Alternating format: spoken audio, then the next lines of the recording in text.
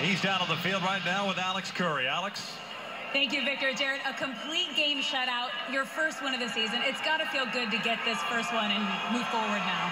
Yeah, obviously I've been struggling a little bit early, but, just got to keep going out there and battling. Defense played great behind me. Lois was throwing on the right fingers.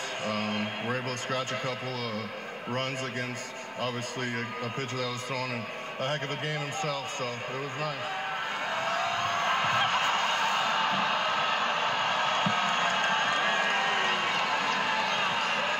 You took that like a champ. It's not that cold. Now, you put in the work between each start. What was the biggest adjustment for you on the mound tonight?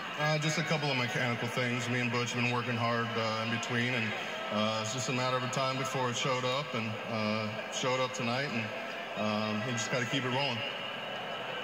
And it's the first time you've worked with Carlos Perez. It seemed like you guys were in sync the entire game.